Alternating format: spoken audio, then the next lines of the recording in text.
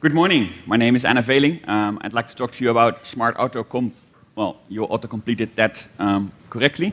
I'd like to share with you something simple that we did to improve upon the precision of auto-completion, a very simple idea that may be applicable to some of your applications as well. So what I'm going to do is explain what a use case that we used, 9292.nl, which is a public transport site, showed you what it is about, and then show what a normal, naive auto-completion, how it would work, which I've done many times and probably a lot of you as well. And specifically for this use case, we felt that the naive implementation would not yield the precision that was high enough. So last year I had a simple idea that turned out to be very powerful and allowed us to do much better semantic tweaking. And I'd like to show that to you and finally give some conclusions. My name is Anna Veling. I'm a freelance search architect. Been busy with Lucene, Solr, Elasticsearch for many, many years. Give Lucene training, performance optimizations at different customers. And right now I'm involved in building a large website with a 700 million index, about 3 terabyte Lucene index on disk, quite a large set, using Scala, Elasticsearch, MongoDB, Solr, all the nice buzzwords. So I'm really having fun here at Berlin Buzzwords. But this is about a site we built last year. Another company built that and they hired me.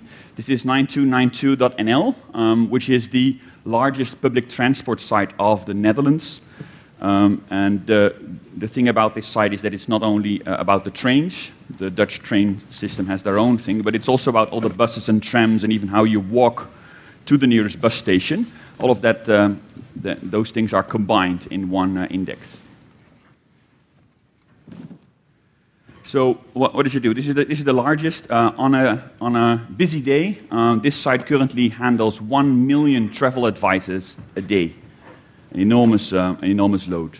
And the company Q42 actually built this site completely from scratch again last year and launched that, and currently building on making mobile versions, mobile apps as well for people, because that's usually, of course, when you're waiting for the bus, and that's the type of device that you'll be using. The routing engine was already existing, so that was already there. But one of the changes, apart from making the site much more user-friendly and more intelligent, was also that they wanted to move from multiple input boxes to one input box, as users have been getting used to via Google. Before they had to type in, this is the city, and I want to go to this street, this is the zip code, all of those things. And sometimes, well, people don't want that, or they type it in the wrong order. People just want a single input box to rule them all. So this site, this is what it looks. This is what the auto-completion looks like. So you start typing something. Etten-Leur here. It's a nice example. It's the name of a small town in Holland, but there's also a town called Leur, and there's also street names called Leur. So it's a very ambiguous. So when you start typing this, you can actually see it notices that it's maybe a station or a place, and some specific, the library and the city hall of Etten-Leur. And when you continue typing like a specific street name which is there, it does now recognize that this is the street Zeil in Etten-Leur, but there's also a Zeilmakerstraat, another street in Etten-Leur, which you may mean as well because you're not ready typing yet. And then when you continue typing with a specific house number, it recognizes, you mean this address in Etten-Leur. I have no idea who lives there, but right now they're famous. And then when you select, yes, this is where I come from, and this is where I want to go to, the actual address, the actual route it suggests combines different things. So you have to walk for 7 minutes. You can actually, in Google Maps, see, well, I start here, I need to go there, you need to go to the right, then take a bus, then walk to the station, then take an intercity train to The Hague, etc. All of those things are combined. So you can imagine that even the routing is quite complex. But this also means that it's very important for the auto-completion, or the first part of the selection of the place, to be very precise. If you mean I'm going to walk from this street, and the street is very long, and there's a bus station just one block here, and there's a bus station here, you really want to know which bus station you need to walk to.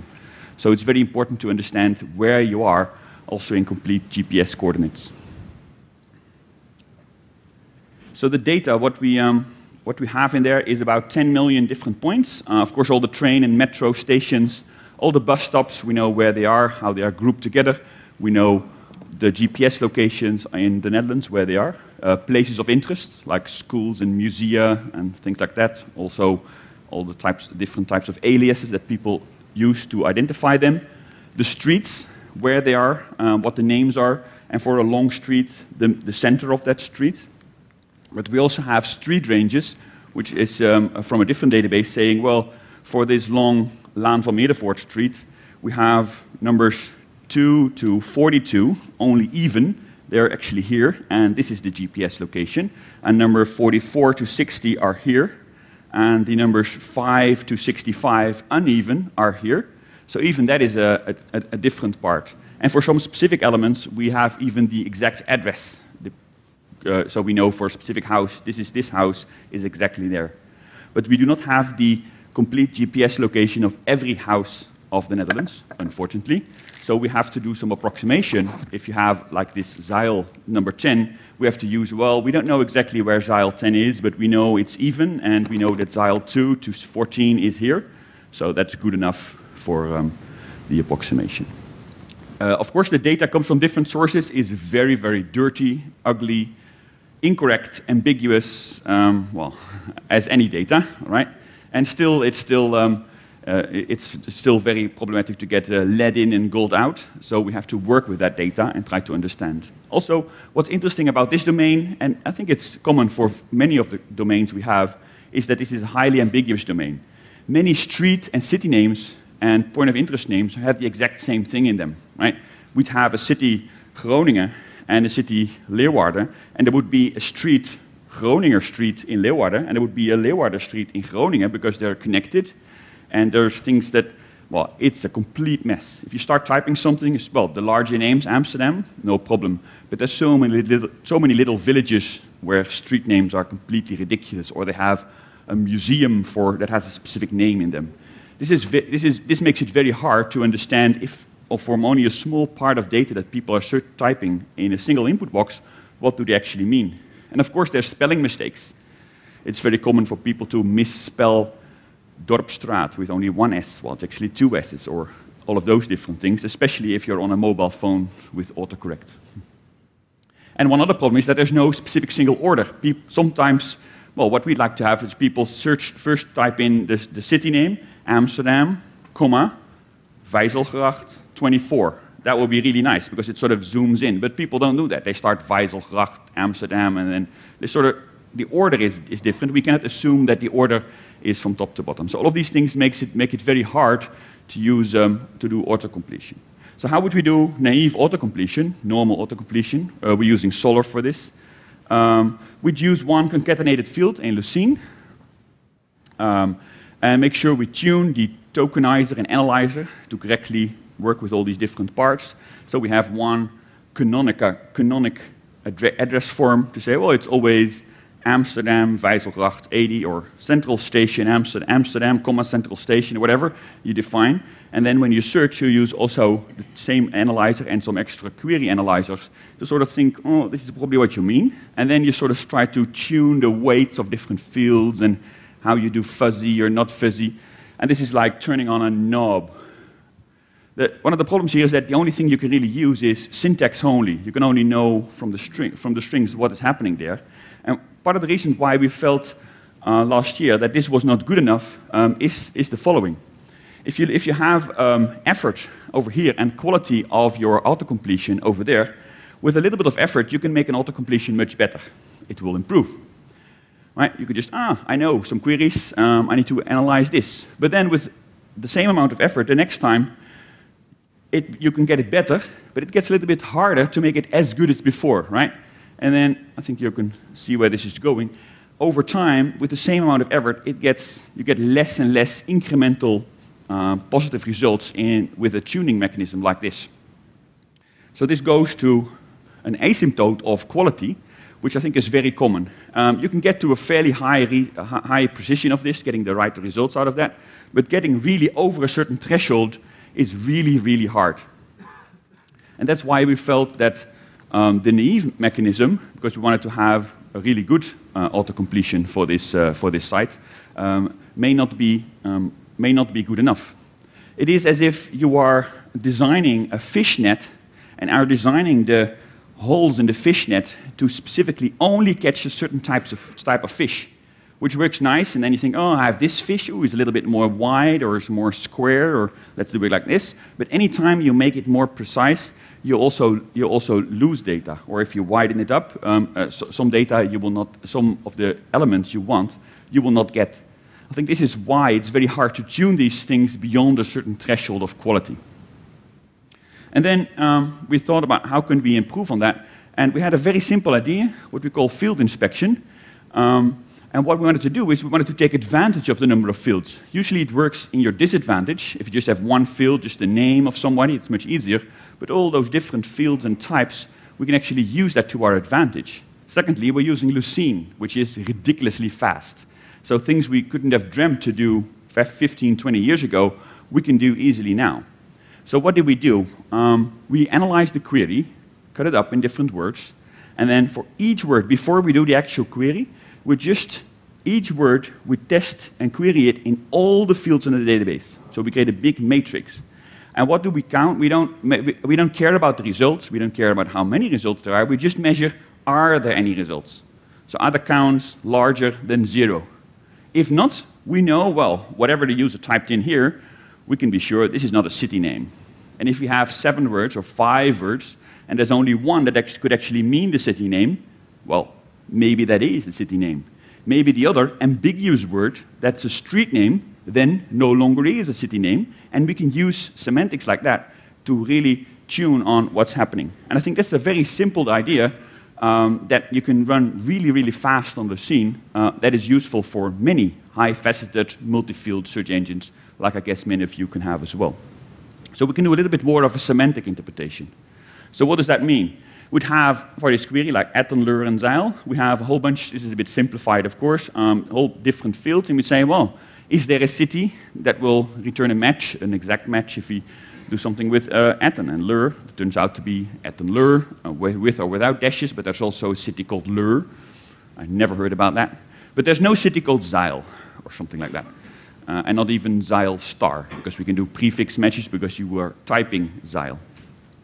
And there's bus stops for Atten, street names, and all of those things sort of give us an idea about what do all these things mean. Because Zeil is not a city, and he typed in 3 words, it's likely that some of the others is a city, especially because there are multiple streets Zeil in many different places. So what we can then do is do a search for, well, what if Atten Lure is a city? Is there a street in Atten Lure? This overlap. Or not. If so, it gets even more more likely that this is what he means. And all of those things are just done before the computation. So we've implemented this in Scala as a Lucene request handler in Solr with an Ajax front end. And this is the little code that actually just checks to see if for a certain query and a certain type we have something there, puts it in a set, and all of this code is done really fast. As you can see, I like my code colored on black, because everybody knows that code on black runs faster.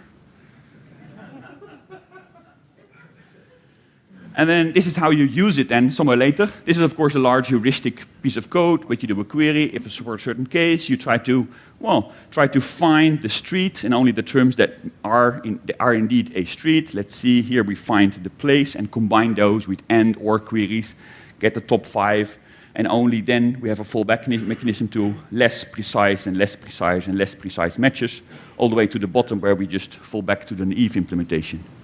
This allows us, on this fishnet metaphor, to pick out a certain elements that are hard to do otherwise manually, as if it was manually, so that the rest of the fishnet will actually catch what we want it to.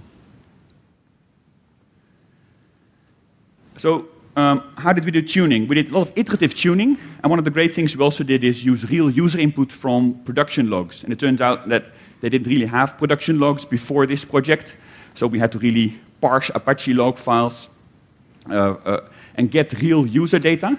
And that has proven to be really valuable in tuning. And what we're doing is creating a batch script that tests new versions of the software all the time, checks to see, well, how does it get better? Are the results that we want for some of these things in the top result or in the top 5, because we're showing 5? And if we change the parameters of the tuning, does it get better over time? So some conclusions. This site has gotten a lot of very positive feedback. Before it was, well, not really useful, and now it is. A lot of my friends, they say it's an excellent job. I only made a small part of it, so the guys from Q42 really did a really great job there. And one of the things that was proven to be very valuable for this part is this iterative tuning, regression testing based on real data. And of course, Lucene is fast. The entire type ahead needs to be incredibly fast with low latency. And this is all done within the 40 milliseconds, including all those different queries that we do even before the actual autocompletion. Right now, the implementation partner is currently, unfortunately, evaluating going back a little bit to naive-only approach. And this is not just because of the technology. It's not only about technology, but it's also about how do you do knowledge transfer and where do you want to, how much heuristics do you want in your system? So we're discussing that, whether that's good. And I can understand that sometimes good enough is good enough. I'm curious to see how far they will get with the more naive implementation and whether it will be better than what we have now. In general, this field inspection, I think, is a very simple idea that's very easy for you to implement on your system. And I'd really like to encourage you to do that. And all in the end, you can just fall back to a naive syntactic approach. I had very limited time, but this talk will autocomplete itself. So that means that the rest of the talk you can implement yourself tonight in your hotel room by just doing the same trick in your application. Thank you. Okay.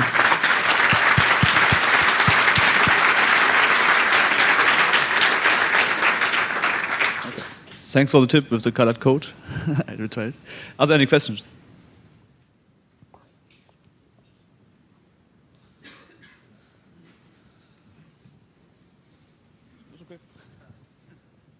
Okay, I can see that you're performing full Lucene queries for autocompletion. Have you thought about inspecting the term dictionary instead for performance reasons? Because that's often done in autocompletion.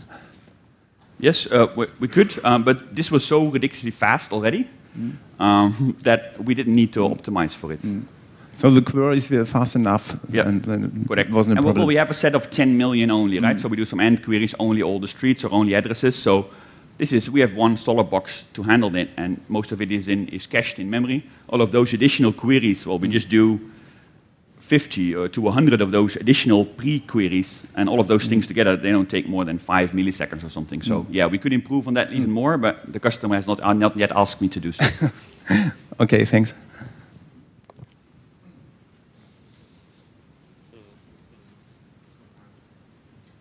Sorry? Okay.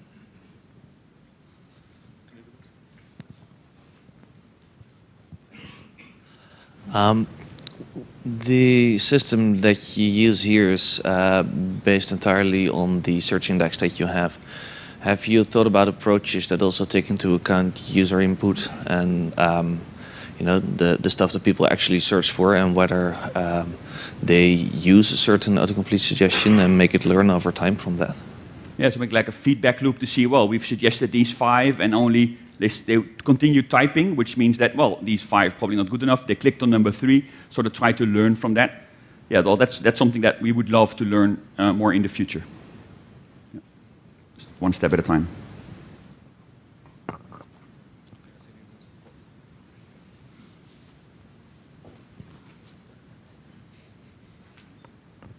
Thanks for the talk. The query is, you told that you do for each term a query in all the fields.